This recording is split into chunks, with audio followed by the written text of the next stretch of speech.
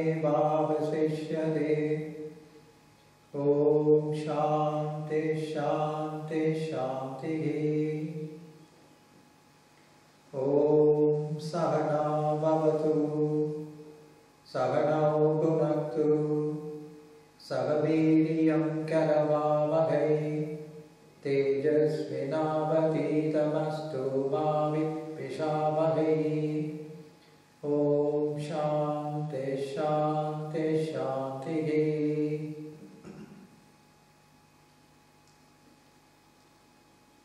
In the beginning was the Word.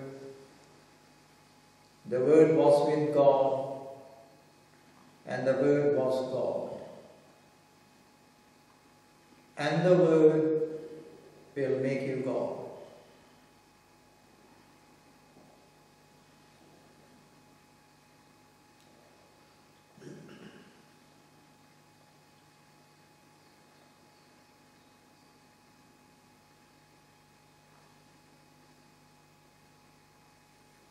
Before we begin on meditation,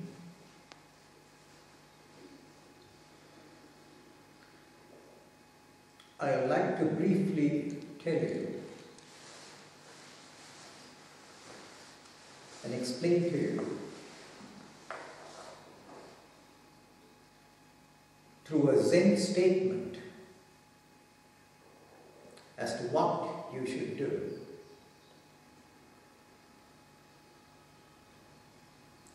There is a very famous Zen statement which says, in Pali language, Eka Chitta Ikshana Samyukta Prajna. Eka Chitta, one-pointed state of mind, Eka Chitta. Ikshana, seeing. So one pointed or focus, seeing, associated with samyukta prajna, with all your awareness.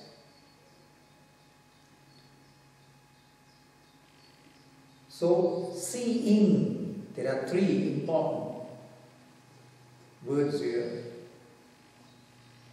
Ekachitta, focused state of mind. Ekachitta, it's totally focused. And what does this mind do? Seeing. Seeing is taking place. Seeing what? There's nothing to see. But seeing is there. There's nothing to see anything in particular. But the state of acute, intense seeing is there. Seeing is there. Just seeing.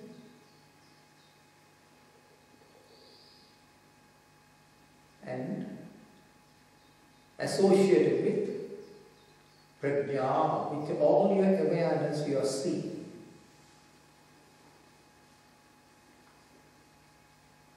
In meditation, first of all, naturally you close your eyes. So the outside seeing is no more there through the sense organs. It is no more. Then, internally, when your mind is totally calm and quiet, there are no thought patterns,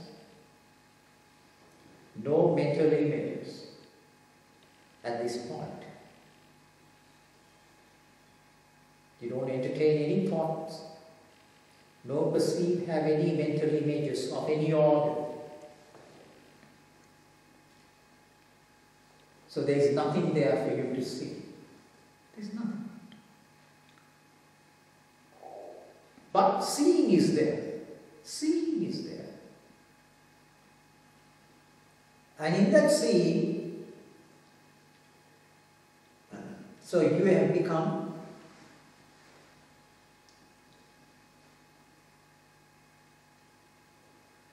absent to the world, the outside world, sensory world, and also you have become absent to your mental world, your mind world too is not there, because no images, no thoughts are floating in. That's why we use the word focused, one-pointed focused, attentiveness is there. And only seeing is there. Seeing what? Nothing. There's nothing. When you close your eyes, there's nothing. But seeing is there. Of course, when you go to sleep, or when you want to sleep, you not only go to close your eyes, but at the same time you wish to forget, you wish to be what? You wish to be unaware of everything. Unaware. But here you are totally aware. Totally aware. With all your alertness. That is why we use the Samyukta Prajna, with all your awareness. You are seeing there, attentive. So, this is what has to be done there. As to why you should do this, I'll explain that when we come to what is meditation. What is meditation and why you have to go and do this. So, ekaschitta, one point, focused awareness. One point, focused awareness. So let us all form to begin with. Half an hour, be in this state. Let's begin. The hardest thing to do, but it's the most important thing that has to be done. The most important activity of your life.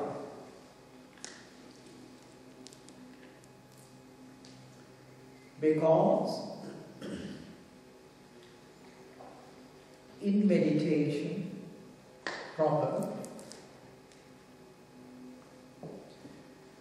you are getting in tune with your true self, which is your divine self.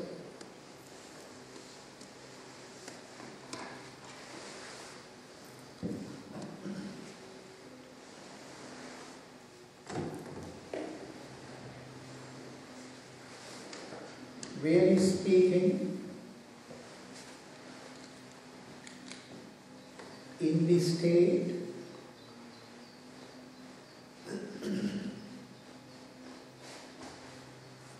you are in the image of God. Haven't you heard that famous Christian statement? Man was made in the image of God. But where was this image of man made? By God.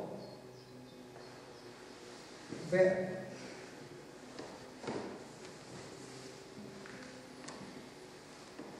It is. And you've got to arrive at that place and then sustain it. So when you are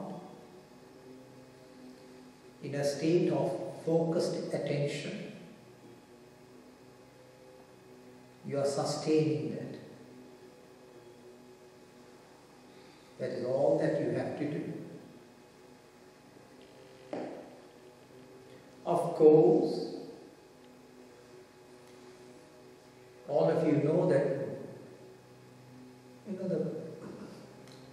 in social life, people often say this statement, "May God be with you." Haven't you heard it? Everyone says it. May God be with you. It's a benediction. But the reverse is even worse. God is always with you. There's no doubt about that. He's always there with you. But the point is, you should be with God. That's where the catch is. Are you with God? This is where you are with God.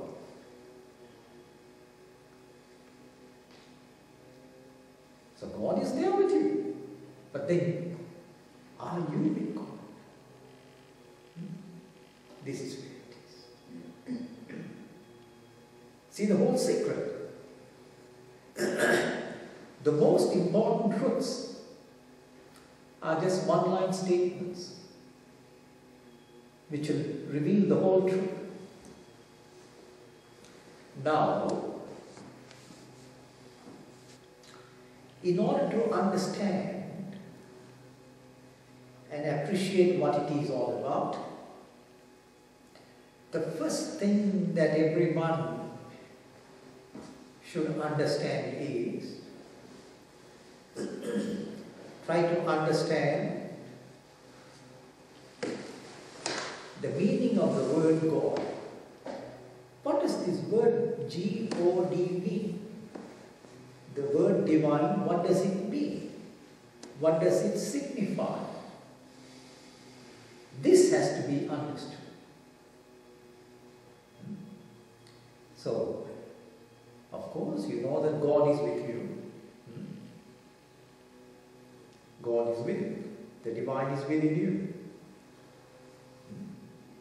So if the divine is within you, He is with you all the time. And you are one with it. You are it itself because He is there. You are it itself.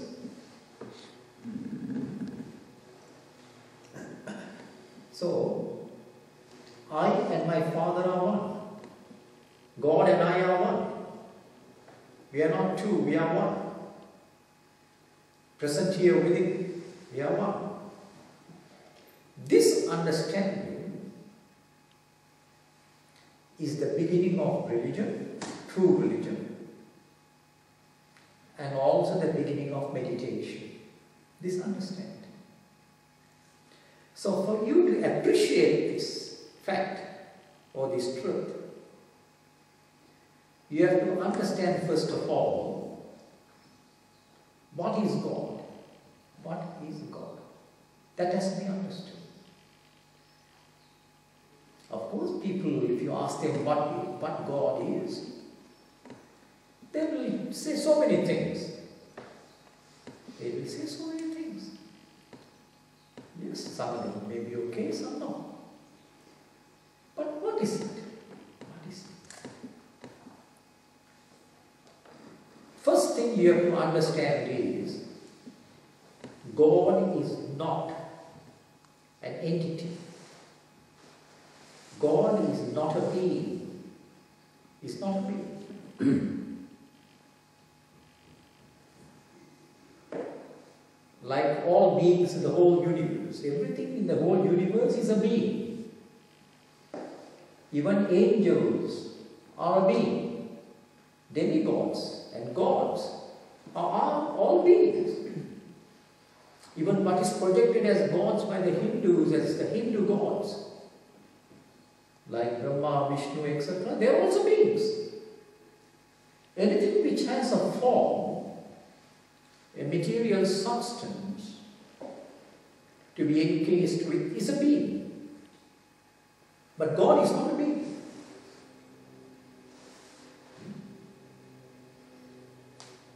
God is something which exists without a form. It is bodiless. It exists, but it has no body. body, neither a gross body nor a subtle body. Angels have a subtle body. Demigods also have subtle bodies. Anything material which has a subtle body. But God is something which has absolutely none of these. None of these. No bodily form. But it has one thing. It exists without a body, but has consciousness. Has consciousness. God has consciousness. Not the type of consciousness that you and I have. This consciousness is a consciousness wherein I and you is there. Duality is present. Duality is present. I and the universe. Duality is present. Even I am present. And you are present and the universe is present. Duality. This is called this human consciousness functions on a duality basis. But the consciousness which God has, He must have consciousness. You know why? Tell me why. That He must have consciousness. It's neither a he nor a she, but for want of better language, I use the word he. And we can't use the word it. Why is it that we can't use the word it? Tell me. Respect. Huh? Yes, that is one factor. Yes, it cannot be used. That's one factor. Any other reason why? Nobody knows what it is. What is it? Nobody knows what it is. Exactly. So it cannot be expressed or known. And at the same time, the word it is not used because it is used for the material, for an inert substance. For an inert substance, you use the word often it. You don't use to say the world is she or he. So the word it is. So it has no gender there. God has no gender. And neither the word it can be used because it's not an inert substance. And since it has therefore, consciousness is there. Consciousness is there. And the scriptures very emphatically declares the consciousness of God. But what type of consciousness? What type of consciousness? This consciousness of God is non-dual in character. Non-dual. So non-dual means neither I nor you are there. Neither I nor the world universe is there. When I come, when I the individual comes, transpires, you also appear in front of me. And the universe too is there. This is duality. So I and you, this state of affairs, which is the human consciousness, is not there. So it is non-dual. Non-dual. And this non-dual consciousness is something which is, for the human mind, mind-boggling, isn't it? It cannot fathom how a consciousness can be non-dual. You can't comprehend why it is non-dual.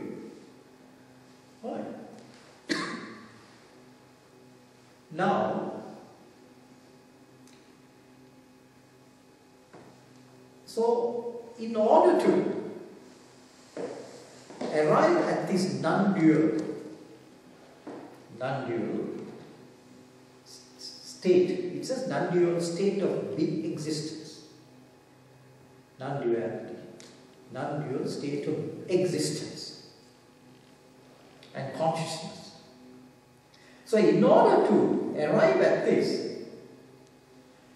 you also should make your mind correspondingly non-dual in nature. Non-dual. So when you are getting into this state of silence, wherein there is nothing there, where there is nothing there,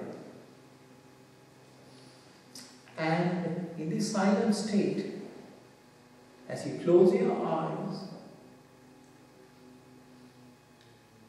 and gradually, in this, we use the word awareness there. Awareness. This awareness is almost getting on to a non-dual awareness. Almost. Not totally, because you are still apparently conscious of yourself, isn't it? You are still conscious, there's still some consciousness of yourself there. So it's not totally non-dual, but you are arriving close to it. Arriving close to it. So this, as you keep on sustaining this non-dual state of awareness, as you keep on maintaining this, then what happens is, you begin to lose self-consciousness. Self-consciousness. And at the same time, you will also begin to become oblivious of the surroundings. Then at that time, the outside factors don't impinge on you. Like heat and cold, you will not feel. Because you have now got transported to another level wherein you have become oblivious to yourself and to the world around.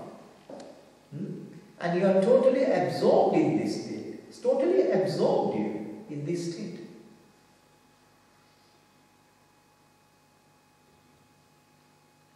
And as you, this absorption is self-absorption. And you may call it a mystic state. The beginning of a mystical state. Beginning of a mystical state.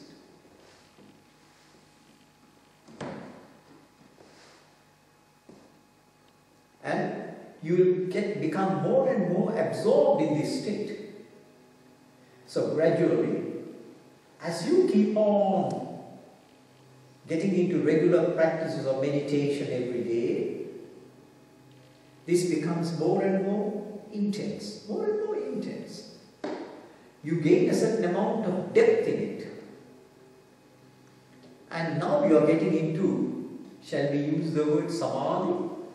Some of you may have heard of the word Samadhi. Or a mystical state of absorption. You are getting into that state.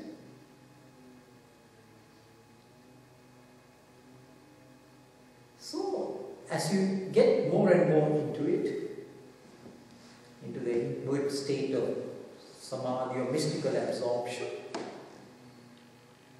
then finally, like a flash of lightning,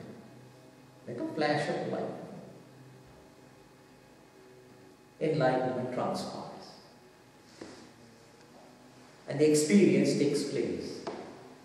That I am that. I am that.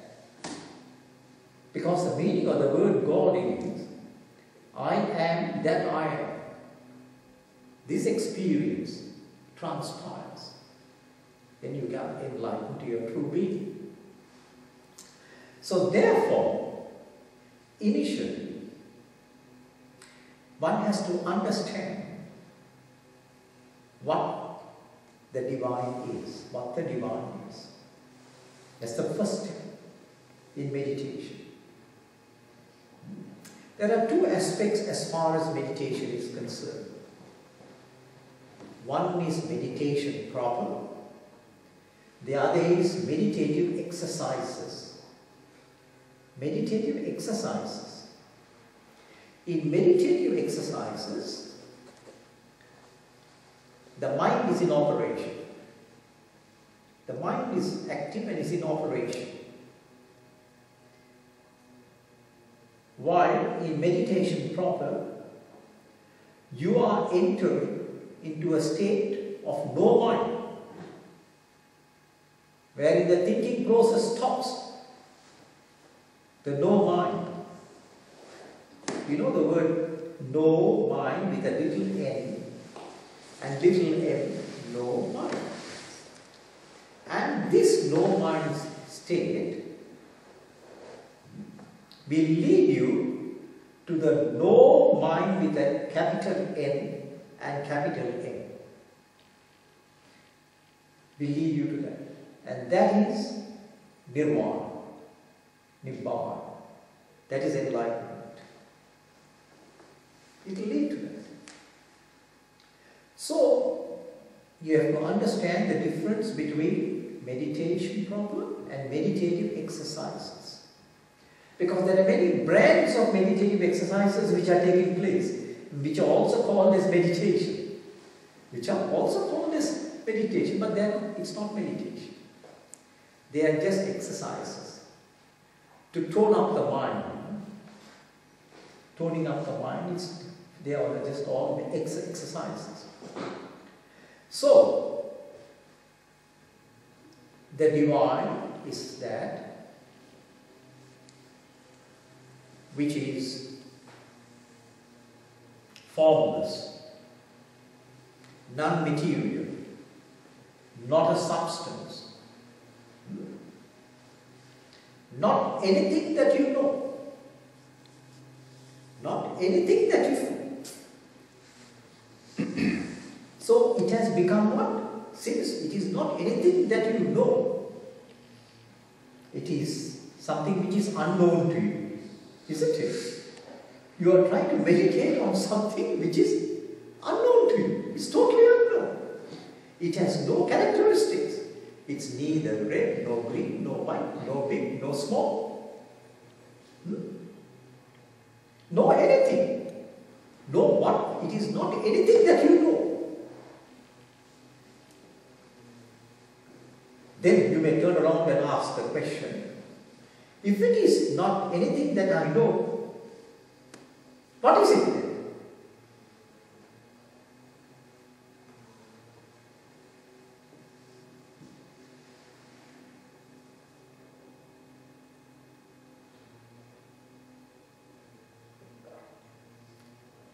Have you got the answer?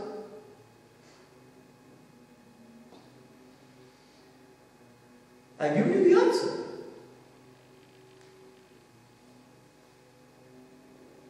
I said, then what is it then?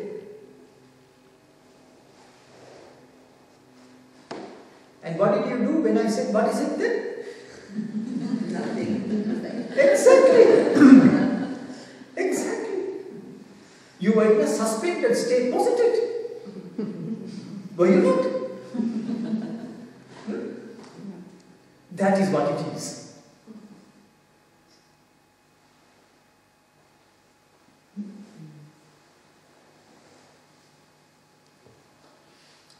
I am told in the upstate New York, there is supposed to be some sort of a Zen monastery, Zen hermitage. They seem to have a big compound.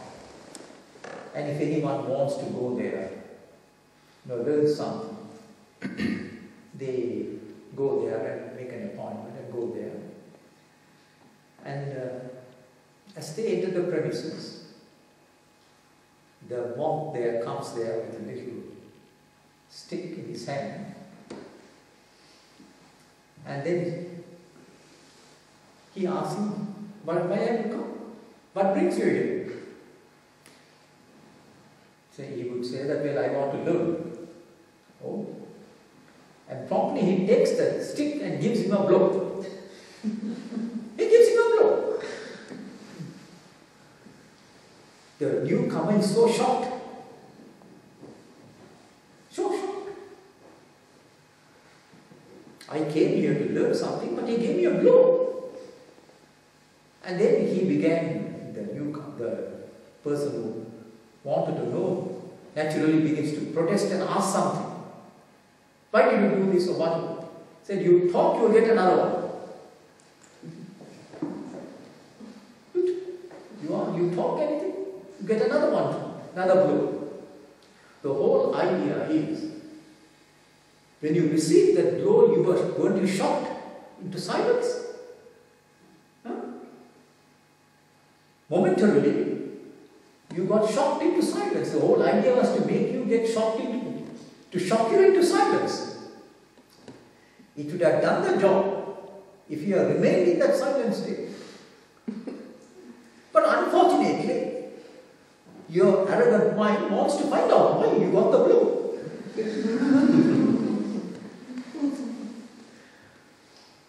Then you deserve another one, don't you? So here you are shocked into silence.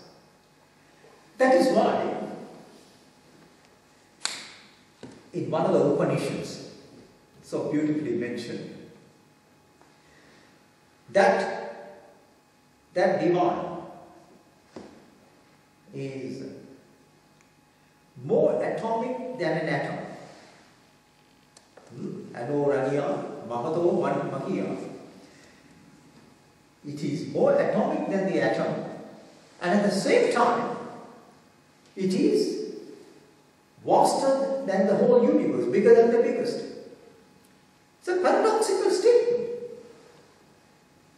So when you hear this, what does your mind do? It's a shocking statement, isn't it? Huh? You begin to, that is the divine. So the whole idea is, it is indicating to you what the divine is, and at the same time showing you the process also. Showing you, revealing to you the process by which you can arrive at it. And it says it is bigger than the biggest, vaster than the vastest. As vast as the universe is, vaster than that. And more atomic than the atomics at the same time. Then you are shocked for a moment. You can't think any further. What is this? This paradoxical statement. What is it? So in this way, it's trying to reveal to you what it is and what it is not.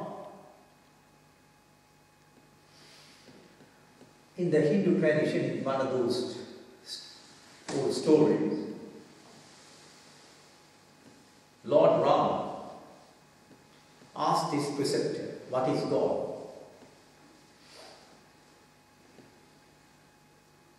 No reply. And then out of impatience he asked him, what is God? No reply. So now he becomes impatient. What is this? I am asking my teacher and he is not telling me.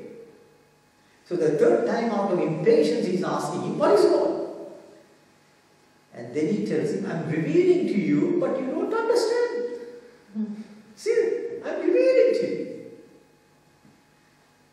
It is not available for verbal description. Not available. So you can't conceive what it is in your mind. It's one thing you can't conceive.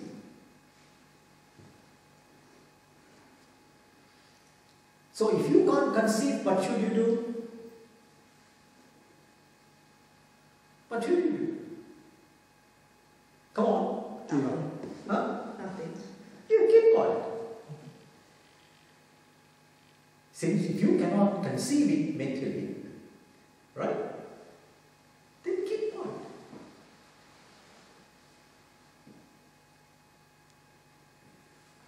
So, the way to know the unknown is to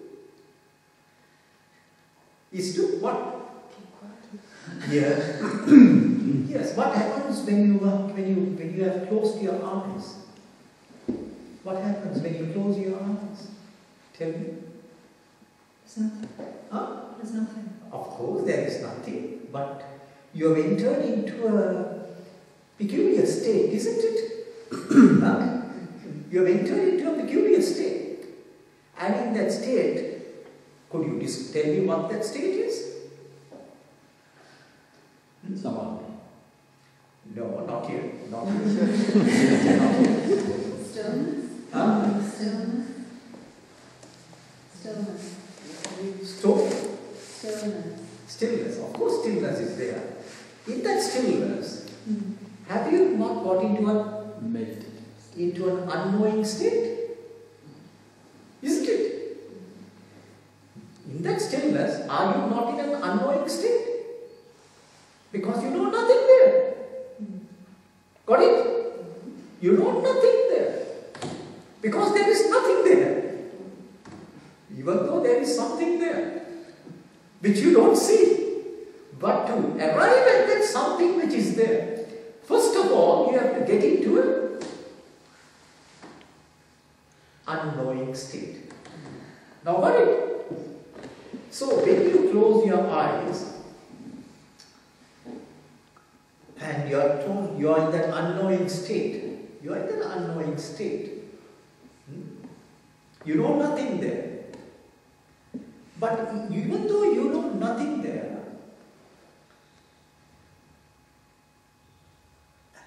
isn't your awareness there? Your awareness is very much there. In seeing that nothingness, isn't it? Right? And therein lieth your salvation. Therein. Because that is an unknowing state. Unknowing state wherein you don't know anything there. You don't know. You don't know yourself. You don't know the world. Neither do you know the divine. Therefore, it's an unknowing state. Huh? So there is nothing. There is only darkness. Isn't it? In that darkness, but in sleep also there is darkness, but you are unconscious. See the difference? Here also there is darkness, but you're conscious of it. You're aware of it. You're totally aware in that darkness. In that darkness. And in the darkness you are seeing, even though your eyes are closed, are you not seeing there? Huh? Seeing nothing there. It is like entering a tunnel, a dark tunnel. You enter the tunnel, go a little distance inside, then you see there is nothing there. It's all darkness. The light from either end of the tunnel has been covered now. You see nothing. But you are there. Are you not? You are there seeing. Seeing in the darkness.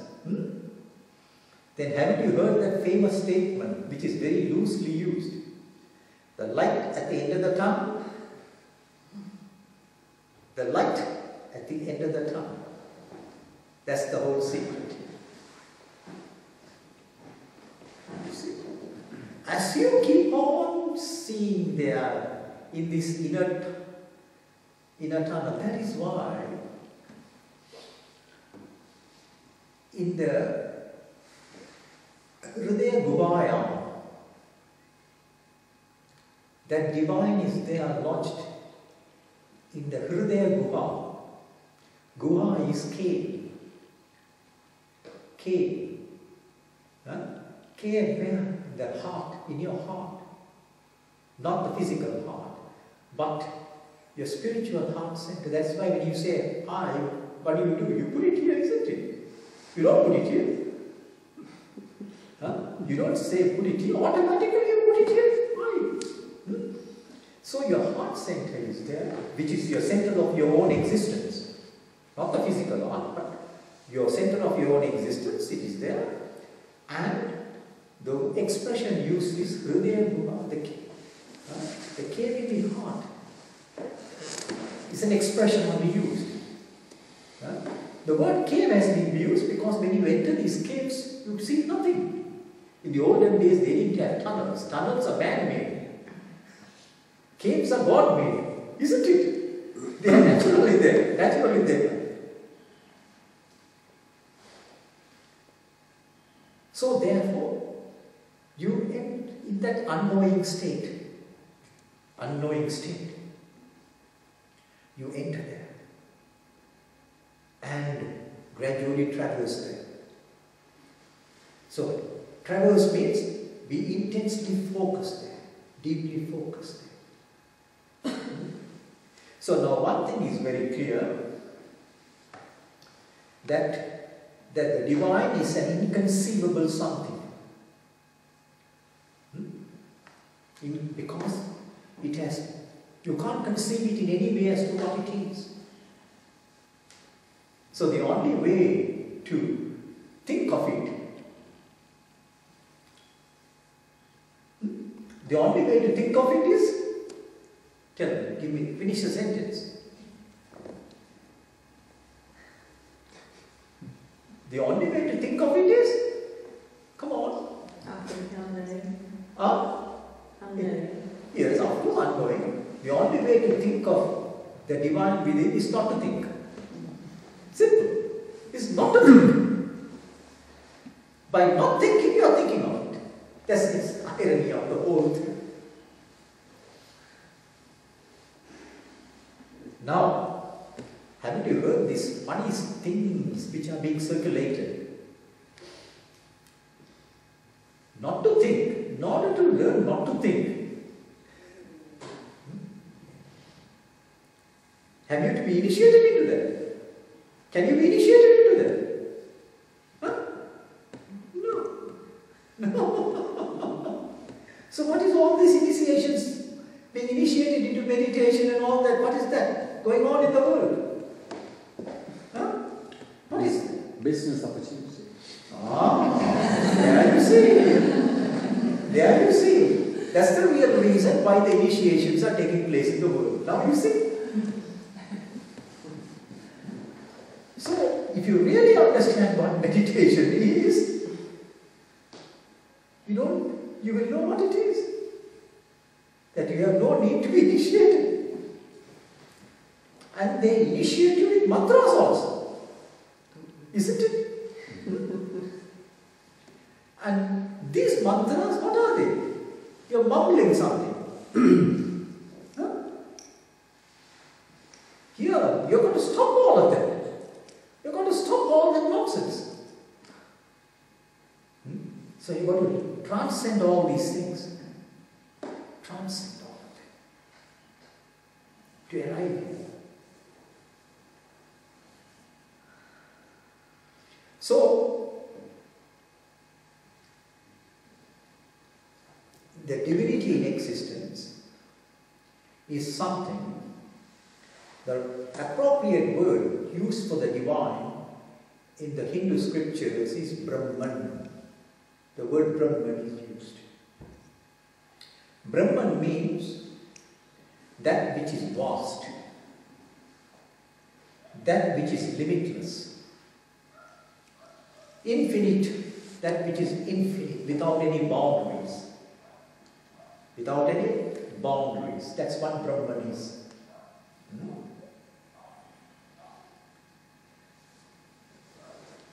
And that Brahman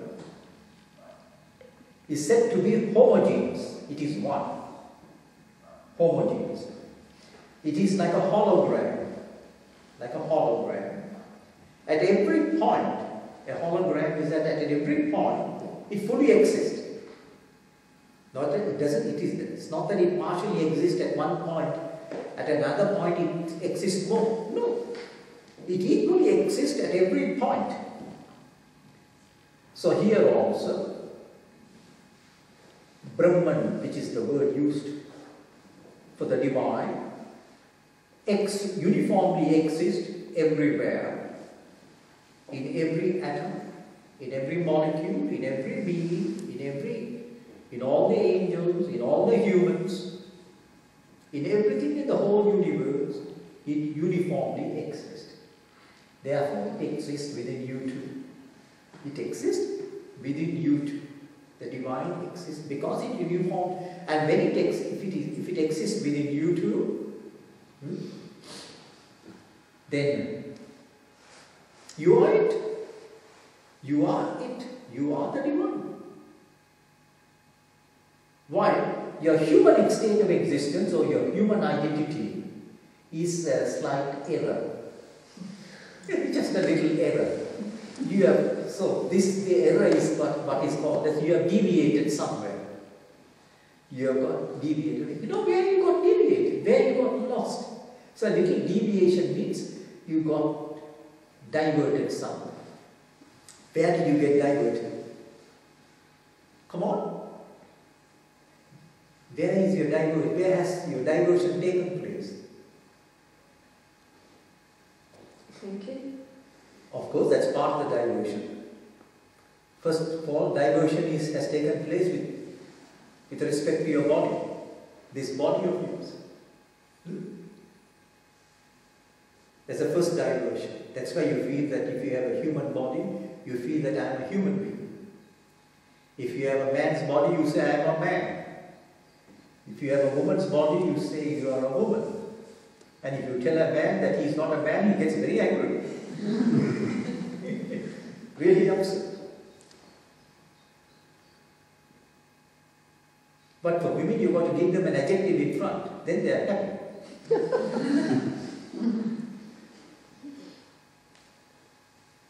So the first deviation is the body, then the senses, then the mind. You have got deviated. And the divine is homogeneous. It has no parts. Remember this. Haven't you heard that expression, we are parts of God? Some people circulate this. Haven't you heard? We are not parts of God. God has no parts. Like motor car parts, he has no parts. God is homogeneous and one. So that statement is erroneous. We are not parts of God, we are God. Fully God. Fully God. Not partially, fully. You see? And this divine, which is fully present everywhere, at every point, in every being,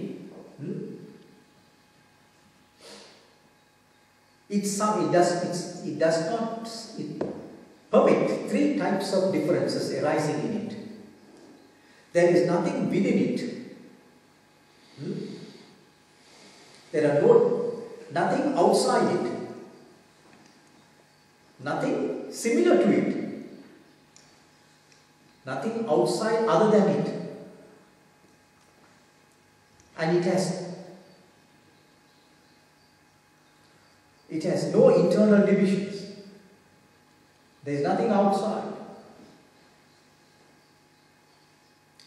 And if that is the case, then you also should make your mind partless, whole and one.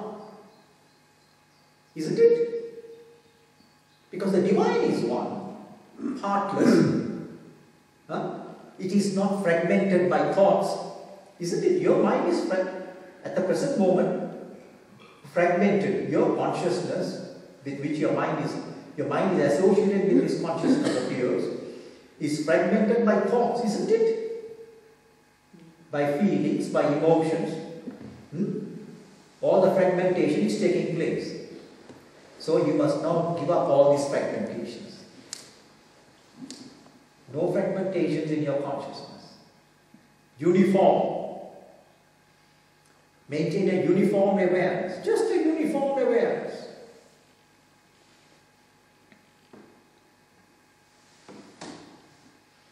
Just that uniform awareness, in which there is no fragmentation.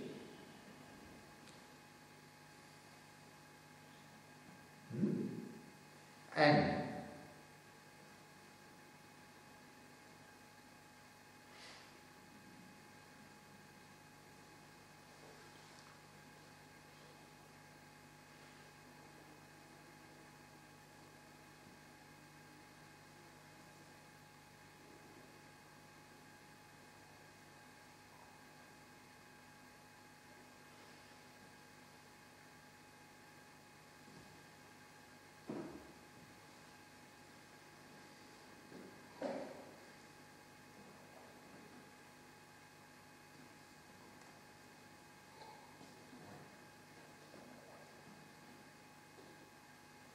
so no fragmentations, no differentiations to arise in your consciousness.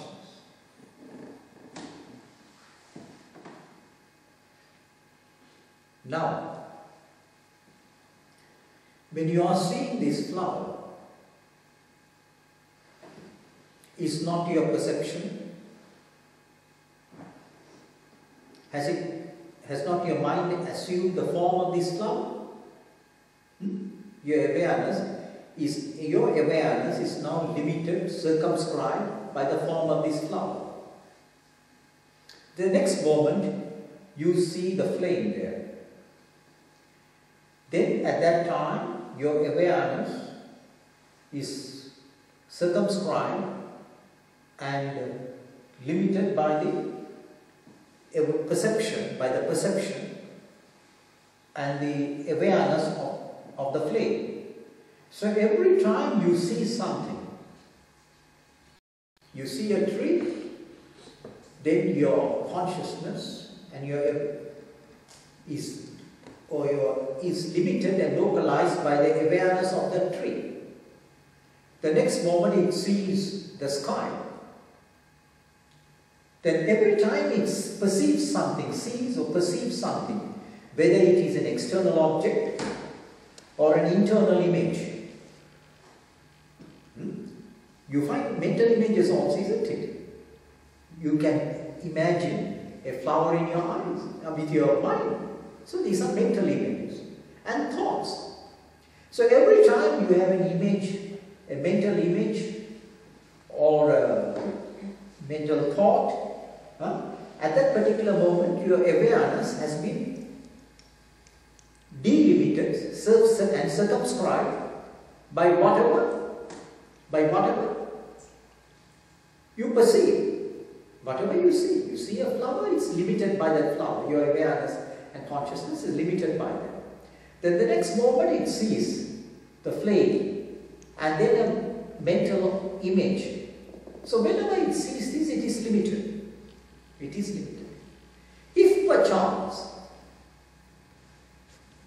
with your eyes closed, you had no thoughts and no images in your mind, what would be the state of affairs of your consciousness? Tell me. Tell me. Non-awareness. Huh? Non-awareness. Of course, non-awareness. But I want to connect up something. Limitless. Huh? Limitless. Limitless. That's right, it is limitless. Formerly it was limited by the perception of the flower, limited by the perception of the tree. So now, with your eyes closed, you see nothing. Of course, you don't see anything physically with your eyes. There are no mental images, no mental thoughts, and you are totally quiet and silent there. So at that time, what has happened to your consciousness or awareness? What has happened? What has taken place? Unlimited. Huh? Unlimited. Unlimited. See? Unlimited. Your consciousness is now unlimited. Your awareness is unlimited. Because nothing particular is there to limit it. What did we say the nature of the divine is? Brahman? Limitless. Limitless. See the whole thing. It's limitless. So therefore what has happened now? Hasn't your awareness and consciousness hasn't it synchronized with the state of existence of Brahman, the divine. Huh? Hasn't it synchronized? So when it has got synchronized, then you are in the act of perceiving that Brahman, that divine. This synchronization has taken place. This is what it is. So as you keep on maintaining this state over a period of time, as you keep on maintaining this and practicing this, then this synchronization will lead you to the divine experience. Will lead you to the divine experience. When? You want to know when, isn't it?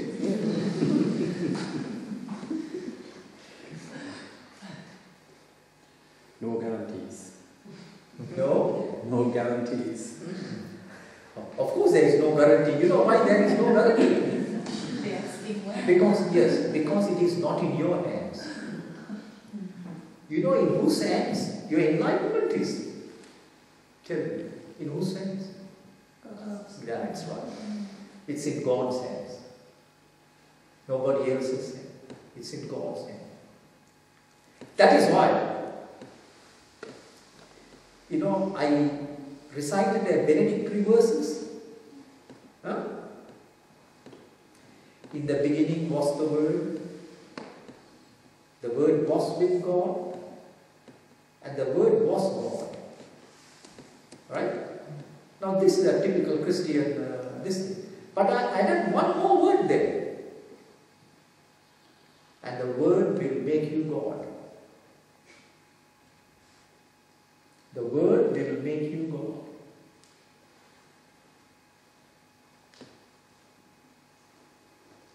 And that word spoken by God will make you God. Will make you God. Spoken by God. So God is your Guru. He has all along been your Guru. Why are you searching for humans? Mortal humans with their limitations. Don't you have faith in God? Have you lost your faith in God? Huh? Of course, you have, because out of ignorance. Out of ignorance, you may have got lost. Out of ignorance. But God is your guide and He is your Guru. Final Guru. It is God who will make you get enlightened. So, the synchronization takes place here. So that is why we said to get into this unknowing state, isn't it? This unknowing state, you're going to get into this unknowing state. Who can do it for you? Can anybody else do it? You have to get there. You have to get there. And that unknowing state is the altar, is your altar. You have to enter there. You have to enter there. And close the doors. Huh? What are the doors? How many doors have you got? Too many. Yes, you have 11 doors. You have 11 doors which you have to close. The 10 sense doors plus the mind.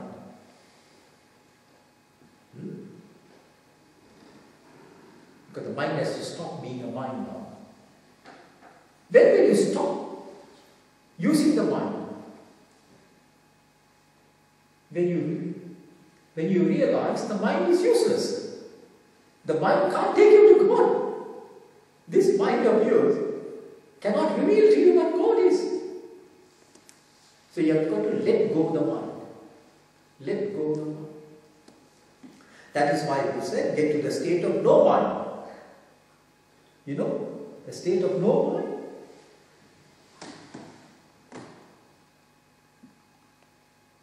So thus,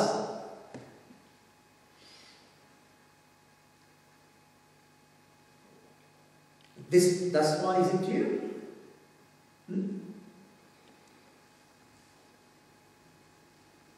Thus far.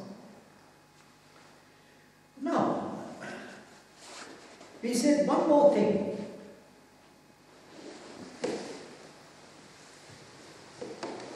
When will you get enlightened? When? Of course, you have arrived at this wonderful state. But when? Why is it that you don't immediately get enlightened? You should.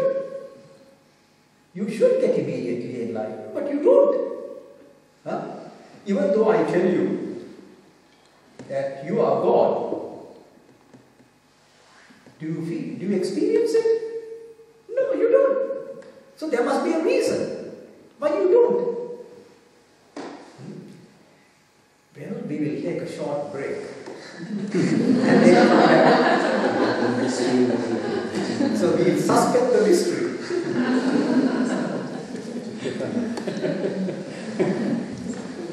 So we'll take a 20 minutes break, and I understand that there